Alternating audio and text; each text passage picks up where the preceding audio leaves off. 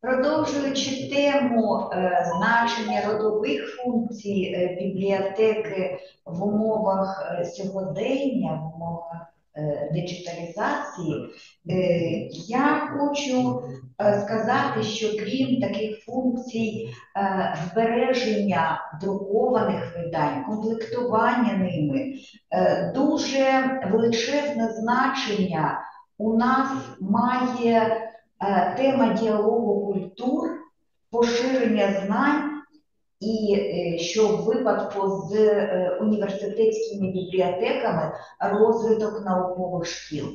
Саме тому я хочу передати зараз слово людині, яка дуже-дуже давно займається от саме питання розвитку наукових шкіл університетів, і застосовуючи контент і бібліографічний аналіз, проводить сьогодні презентацію свого дослідження.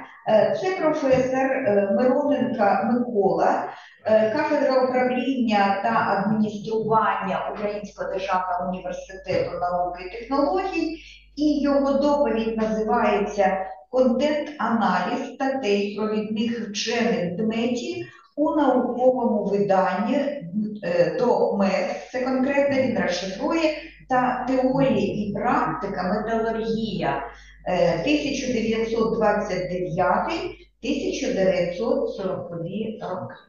And moving from the digital collections that we have been discussing today, I would like to move to the published collection, which is also of great importance, remembering about it and taking care of it. And I would like to invite to the presentation the person who has been taking part for a long time in the development of scientific schools, using the analysis of content of the published collection.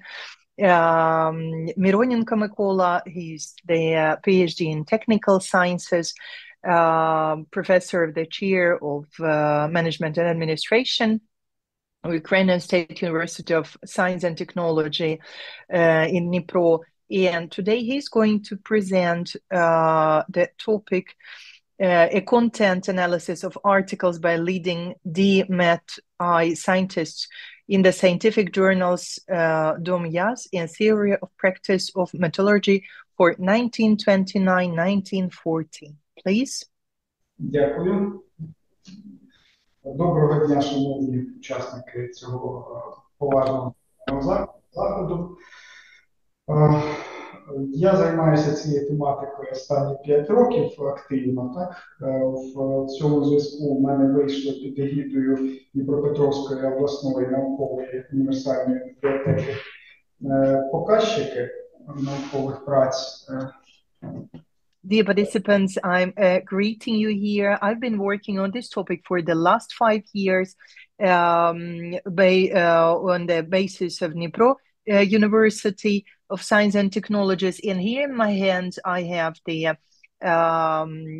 examples of my works published, already published.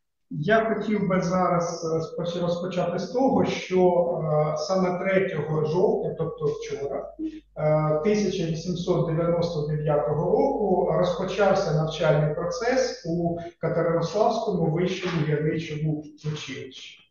I would like to start from the fact that on the 3rd of October, which was yesterday, 1899 was the first opening day of the Katerinoslavsk Higher Mining School. Саме цей навчальний вищий заклад вважається першим вищим навчальним закладом на наших теренах для підготовки інженерів технічних спеціальностей. And it is considered the first higher educational institution that started working with and teaching the industrial students and the engineers. У 1930 році було реорганізовано, утворено Дніпропетровський гірничий інститут, Дніпропетровський металургійний інститут, Дніпропетровський хіміко-технологічний інститут. Саме як вони були свого часу частинами цього Катеринославського вищого гірничого училища. And in 1930, they were established the Dnipro Metallurgical University, the Dnipro Mining University, and the Dnipro Technical Chemical University, which was the part of the Katerinoslavsk Higher Educational School. У 1899 році студентами першого курсу, саме 3 жовтня, стали 77 абітурієнтів. And in 1899, the first students of the university were 77 people, 77 future engineers, of whom we know. В 1903 році закінчили Катеринославське вище гірниче училище 16 інженерів. And in 1803, there were 16 graduate engineers from the Katerinoslavsk Higher Educational Institution. Серед цих 16 інженерів був Андрій Виноградов. And among those 16 first graduates, there was Andriy Vinogradov. Ми повернемося до цієї постаті, тому що саме він став першим редактором журналу ДоМеЗ. We will come back to this person because he was the first editor of DoMeZ journal, який вийшов друком у 1929 році. which first was published in 1929. Назва його розшифровується як «Досягнення металургії за кордоном». And the name of it, Domyaz, stands for the achievements of metallurgy abroad. Тому що це був бюлетень перекладів та рефератів, в основному німецьких та англійських видань. Because it was the bulletin on translations and abstracts, which was published mainly in English and German language. Причому вартість примірника для студентів була вдвічі меншою, ніж за роздрібний продаж. And for students, it cost twice less than you would usually buy it. Наприклад, для студентів примірник коштував 60 копійок, а в роздрібний коштував 1 рубль 50 копійок. For example, for students, the copy costs 60 kopecks, and for if you would buy it as a regular person, that will cost 1 ruble 50 kopecks per issue, per journal. Передумовою для створення журналу ДоМеЗ стало те, що у 1925 році в Катеринославі на базі металургійного та трубного заводів була проведена нарада серед молодих спеціалістів та інженерів. The reason for establishment of this institution was the meeting, which was conducted in 1925 on the basis of metallurgy and tube production organization, where young specialists took place. За підсумками було вирішено, що потрібно видавати всесоюзний журнал для того, щоб студентська молодь могла ділитися своїми науковими здобутками. And it was decided that there should be issued an all-union journal where young students, young engineers would be able to share their research and their development. Планувалося, що видання розпочне свій вихід восени 1925 року. It was planned that the edition will be first published in the autumn of 1925.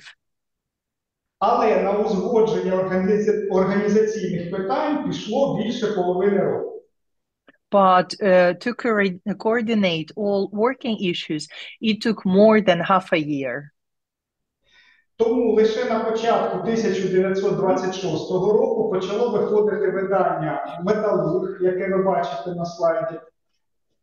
That is why only in 1926 the first edition of Metallurgy or Metallurg, which you can see on the right part of the slide, issue was published.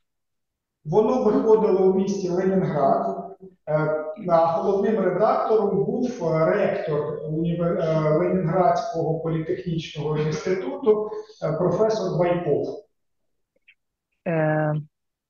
The first it was published in Leningrad on the basis of Leningrad University, and the first editor was its rector, Baykov, Mr. Baykov. Тираж цього видання був 1250 примірників. And the edition was the first edition was 1,250 copies. Але воно страждало на певну містечковість. Тобто в ньому друкувалися автори з Ленінграду чи Москви. But the problem with this edition was that it was locally limited because only young people, young engineers from Leningrad and Moscow would publish there. Саме тому у 1929 році в Катеринославі під егідою професора Виноградова почав виходити журнал «ДоМеЗ». For this reason, in 1929, in Katerinoslav, headed by the Vinogradov professor, they started issuing the Domyaz journal. До речі, сам професор Виноградов отримав можливість опублікувати свою першу статтю в журналі «Металург» лише у 1929 році, тобто через 4 роки від початку виходу журналу. And Professor Vinogradov gained the opportunity to publish his first article only in 1929, which is 4 years later after the establishment of, in the beginning of the publishing of this journal. Він у 1929 році був у творчому відрядженні в Німеччині, де досліджував роботу науковців німецьких, а також роботу на німецьких металургійних та машинобудівних підприємствах. In 1925, Professor Vinogradov was on his business trip to Germany, where he researched the work of metallurgy and machine construction plants in Germany, and took the experience of his foreign colleagues. Після цього він розпочав активно просувати ідею того, що потрібно, щоб в Катеринославі, при Катеринославському гірничому інституті виходив журнал, в якому публікувалися кращі статті німецьких, англійських, американських авторів. And it made him advance the idea, talk about the idea of the journal in Katerinoslav Mining University, which would combine, which would edit the articles of German, English, and United States industrial professionals. До перекладів долучалися студенти та молоді інженери, такі як Кирило Стародубов, Олександр Чехмарьов, Павло Ємельяненко. So the students who translated those works were Starodubov, Yemelyanov, and Chignarev and Yemelyanenko. Those were the students who worked with the translations of the first articles. Вони були перекладачами цих статей іноземних авторів. They were young specialists, young engineers, and they were also the translators of those articles of their foreign colleagues. Згодом почали друкувати власні статті. And soon they started publishing their own articles. Ну, нам вони відомі вже як академіки: Чекмарьов, Стародубов, член-кореспондент Ємельянов. And today we know those people as the academicians. Chekmaryov, Starodubov, and Yemelyanov became rather famous in scientific world. Тираж нового видання ДоМеЗ, починаючи з 31-го року, складав понад 4 тисячі примірників. And starting from 1931, the journal was published in a number of copies, which was more than 4,000 copies per issue.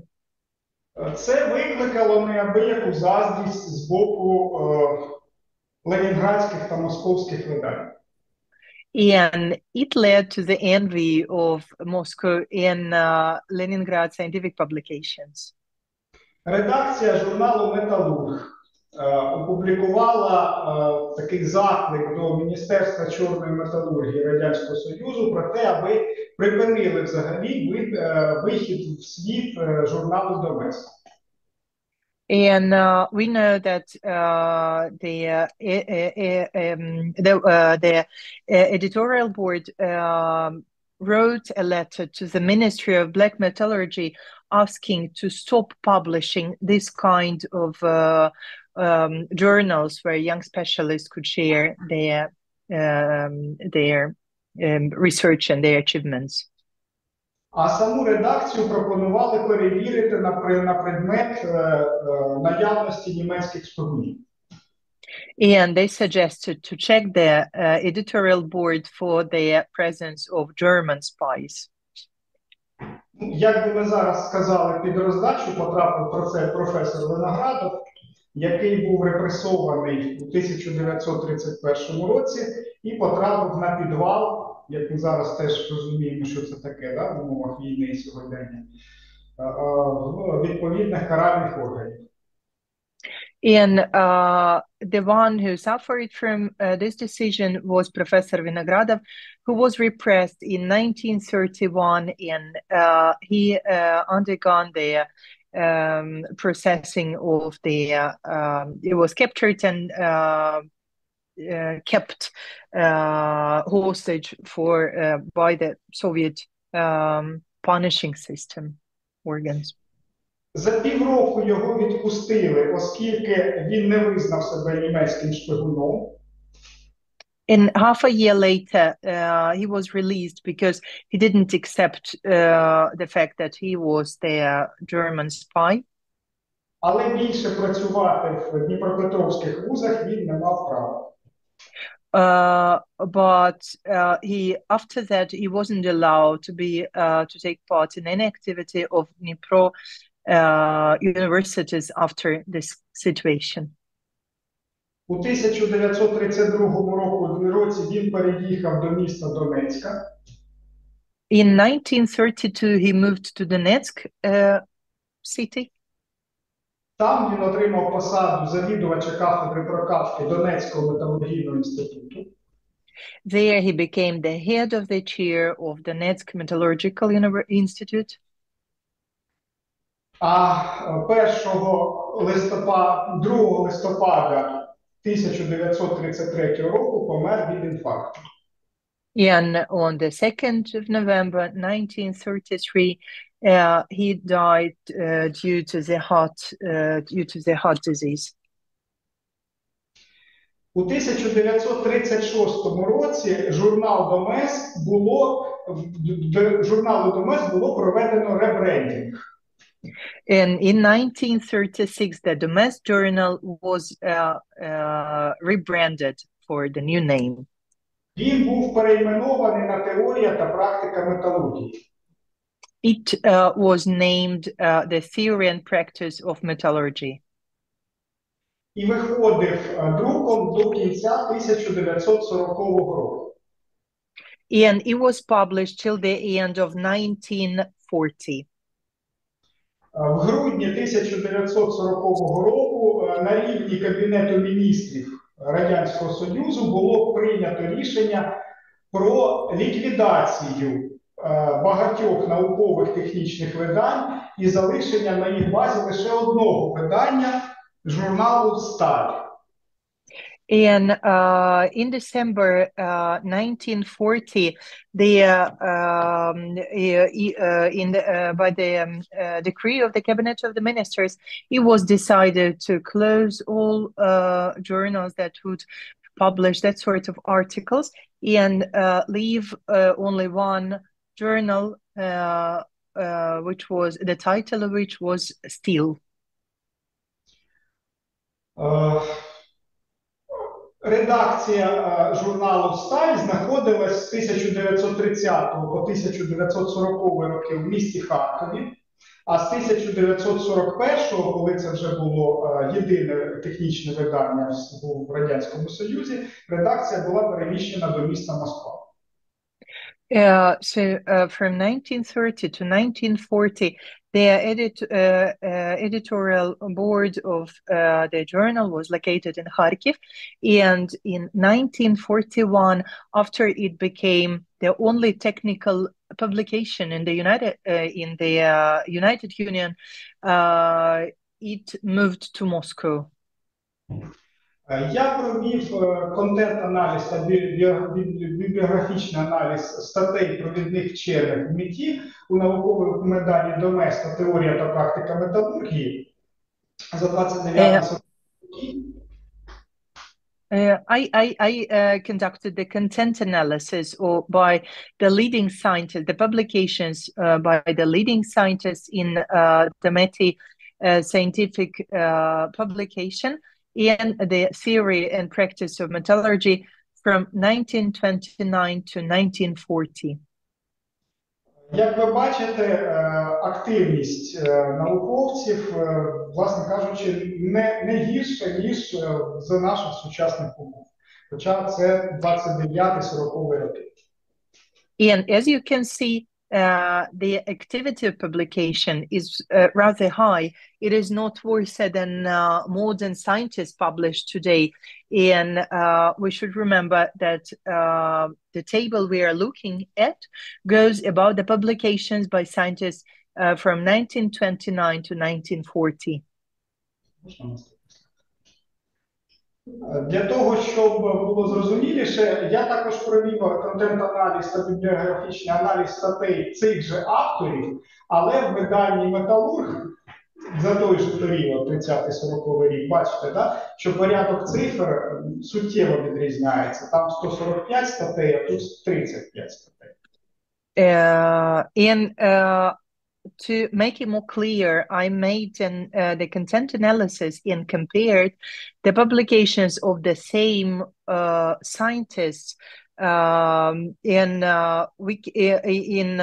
the Metallurgy journal.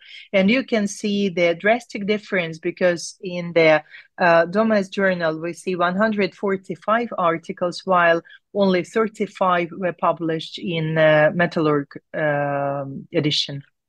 Наступний слайд, можна? Також журнал «Сталь», який виходив в 30-43 роках в місті Харкові, теж бачите, що всього публікацій тих самих авторів ще менше, ніж в журналі «Metallurgy».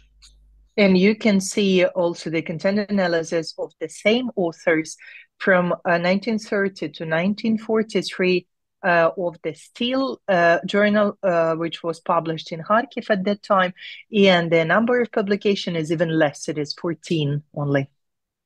Наступний слайд.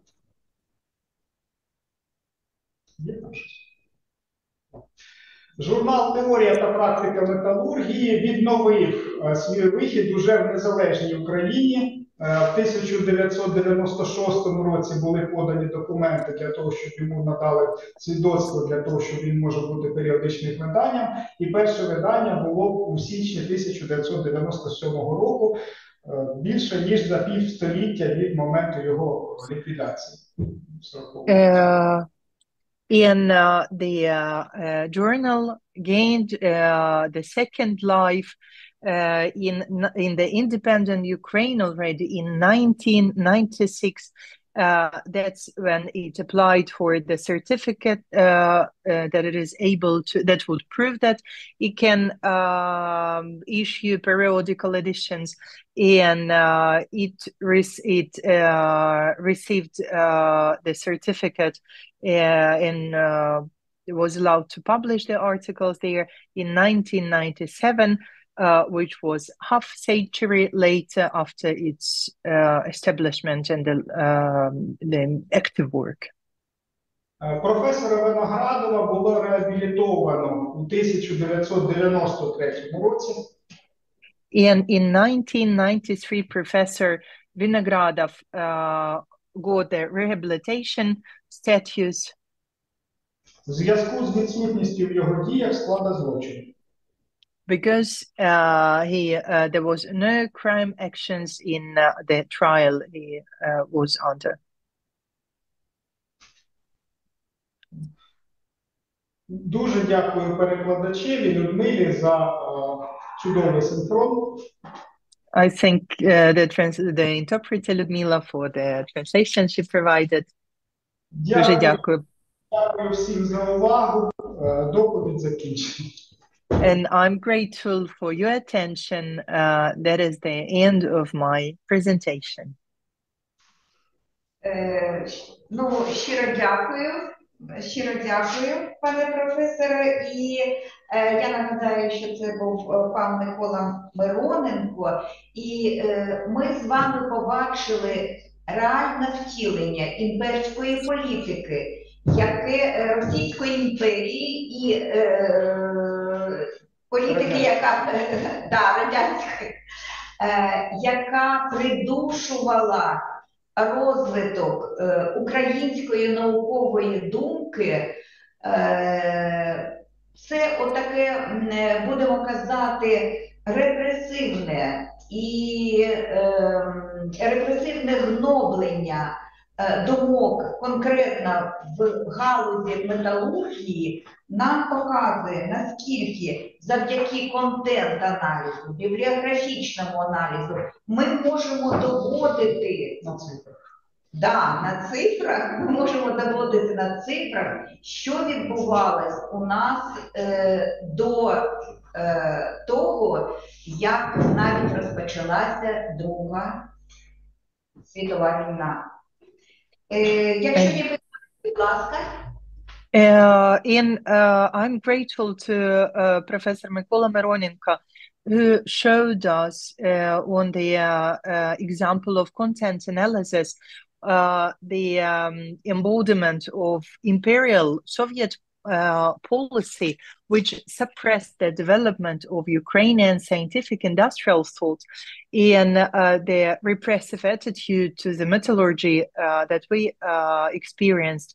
And the content analysis proved in numbers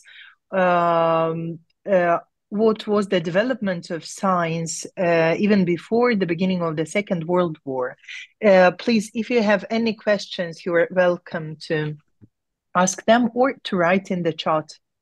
Ще питань немає. Якщо буде яка потреба, будь ласка, пишіть до нашої бібліотеки, ми особисто ваші листи, ваші питання будемо передавати пану Миколі Мироненку. If there are no questions, please, if you have any further comments or questions, please write to our library and we will deliver them directly to Mikola Mironenko. So please, if you have any comments or questions, you can write to us.